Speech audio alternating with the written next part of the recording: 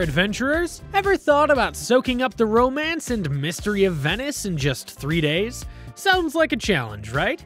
Well, I've got the ultimate 3-day itinerary lined up for you.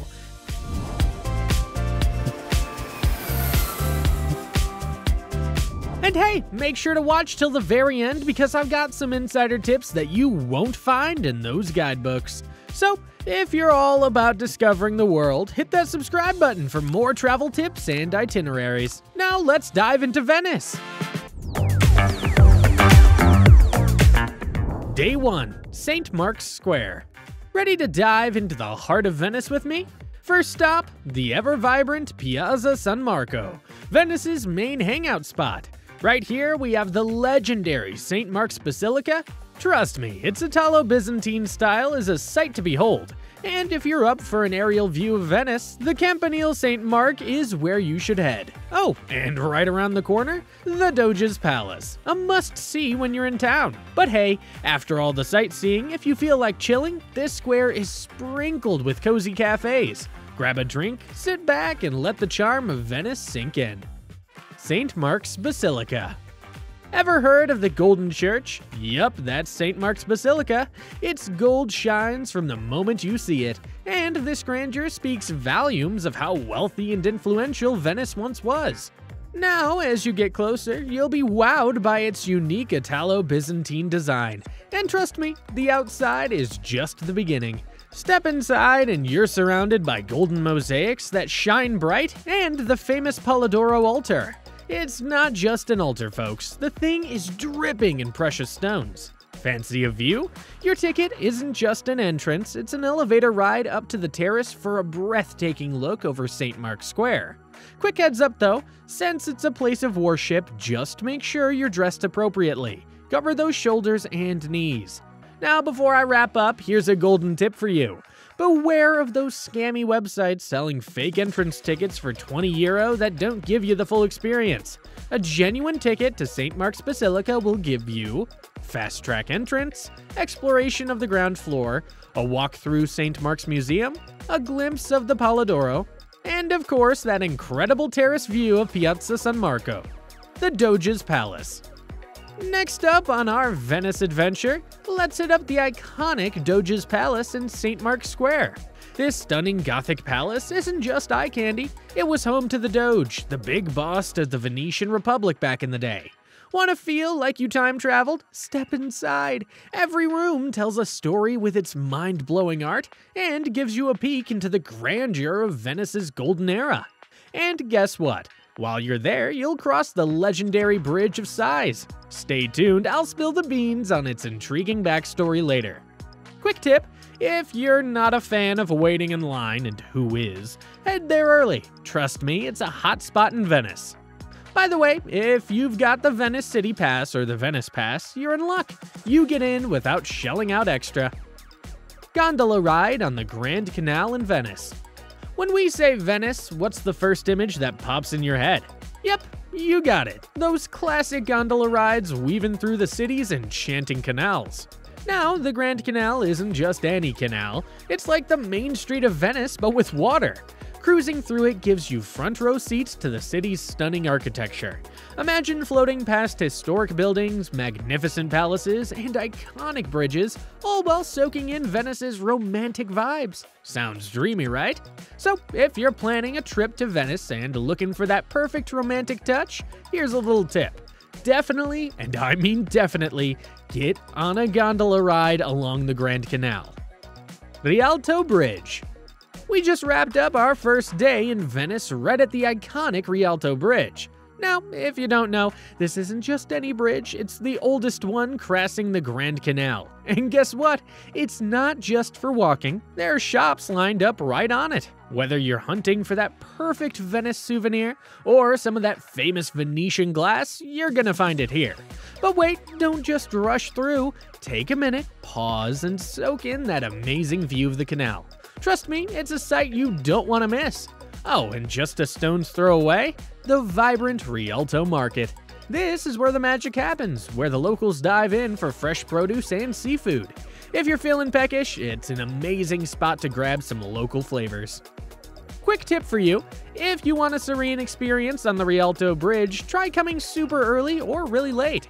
Not only will you dodge the crowds, but if you time it right, you might just catch a breathtaking sunset. Stick around for more from Venice, and remember, the journey's only as good as the memories we make. So keep watching, and let's make more memories together.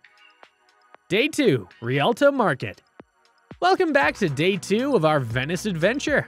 You know what? If you're in Venice and haven't hit up the Rialto Market yet, you're seriously missing out. This place is like a treasure trove of fresh produce, seafood, and those mouth-watering Venetian bites. Picture this, wandering through lively stalls, tasting some of Venice's best-kept secrets, and perhaps gathering some goodies for a cozy picnic later on. Sounds dreamy, right?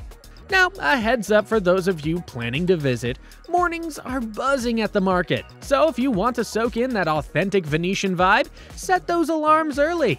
By the way, if you're curious about diving deeper into the flavors of Venice, here's a cool idea. How about a street food tour? Trust me, it's the golden ticket to hidden spots and local dishes. You've got to try cicchetti. It's like the Venetian answer to tapas. Carezonico. Ever thought about taking a trip back in time, right in the heart of Venice? Well, there's this awesome spot called Carezonico, and trust me, it's a hidden gem. Picture this, a grand 18th century palace, each corner decked out with the finest furniture, jaw-dropping frescoes, and artwork that'll make you go wow. Imagine strolling for 2 fun-packed hours with each room revealing a new surprise, and wait till you see the ballroom. It's a showstopper. Plus, want the best view in town? This place overlooks the Grand Canal, giving you a scene straight out of a postcard. Stick around and I promise it's worth every second. Gallery of the Academy. If you're an art enthusiast or just curious about Italy's rich art history, then the Accademia Gallery is a must-see spot for you. This isn't just any museum, it's a treasure trove of Venetian paintings ranging from 14th all the way to the 18th centuries. Ever heard of big names like Titian, Tintoretto, or Canaletto? Yep, their masterpieces are right here. Now, I've got a little pro tip for you. To skip those pesky long lines, grab your tickets online on their official website before heading out. And trust me, you'll want to set aside at least an hour and a half for this place because there's just so much to soak in. La Fenice Theatre, Venice Opera. The Phoenix Theatre, better known as Teatro La Fenice. If you're a fan of opera, then you've probably heard of this iconic spot. But guess what? Even if opera's not your jam, this place is a must-visit. Why, you ask? Well, picture this. Majestic interiors, awe-inspiring architecture, and rooms that ooze elegance. The Grand Auditorium and the Apollonian rooms are a treat for the eyes, and trust me, you'll be clicking photos non-stop. Now, for those of you planning a visit, it's super easy to reach. Hop on a Vaporetto and get off at Sant'Angelo's or Rialto stops. And if you have a Venice City Pass or an ACTV card, don't leave it behind. But here's a little secret for the adventurers out there. If you're hanging out near St. Mark's Square, you're just a 5-minute walk away from this architectural masterpiece. And remember, taking a wrong turn and getting a bit lost is just the Venetian way of showing you its magic. Day 3, visit the Venetian islands, Murano, Burano, Torcello. A. Murano. Today, let's explore 3 magical islands that promise a day of wonder and history. Murano, Burano, and Torcello are 3 islands on the Venetian lagoon that are each worth a day trip. Ready for the grand finale of our 3-day Venice adventure? Today, we're off to the mesmerizing island of Murano. If you've been dreaming of seeing Venice's world-famous glass art, you're in for a treat. Now, first things first. Heading to Murano is a breeze. All you've got to do is hop on the Vaporetto and get off at the Fondamente Nova stop. Got the Vaporetto pass? Perfect! You won't have to spend a dime. Remember to take lines 12, 13, or N, and you'll be there in just about 10 to 20 minutes. Now, once you've set foot on Murano, famously known as the Glass Island, there's a bunch of must-dos. Glass factories. Ever seen how a blob of molten glass transforms into a work of art? Step into one of Murano's renowned glass factories. Trust me, seeing artisans bring glass to life is pure magic. Feeling adventurous? Roll up your sleeves and join a workshop. With a master glassmaker guiding you, you'll be crafting your own little masterpiece. The Glass Museum, Museo del Vetro. Dive deep into the world of glass art. This place traces the journey of glassmaking from ancient times right up to today. Best part? If you have the Venice City Pass, you're good to go. Church of Santa Maria e San Donato. A church with some legendary stories. It's got dazzling Byzantine mosaics, and brace yourselves, the bones of a dragon defeated by Saint Donatus. Island hopping on foot. Yep, Murano isn't just one island. It's a cluster of 7 tiny ones, all connected by charming bridges. Why not explore and get lost in its maze of vibrant homes? And hey, maybe pick a unique keepsake or two. Food time. All that walking making you hungry? Dive into a local restaurant and let your taste buds revel in authentic Venetian flavors. A word of advice, don't skip the seafood. A quick pro tip, if you're not in the mood for multiple Vaporetto rides, consider a day trip. You can explore Murano, Burano, and even Torcello, all starting from the heart of Venice, St. Mark's Square. Alright folks, that wraps up our Murano day. B. Burano. Burano isn't just any island, it's a canvas of colors. Every corner you turn, you'll be greeted with vibrant, picturesque houses. It feels like walking into a live painting. And if you're a fan of handcraft items, Burano's world-famous lace is a must-see. Don't miss out on the Lace Museum, and the best part? If you have the Venice City Pass, entry's on the house. C. Torcello. As the sun begins its descent, let's journey to our next island, Torcello.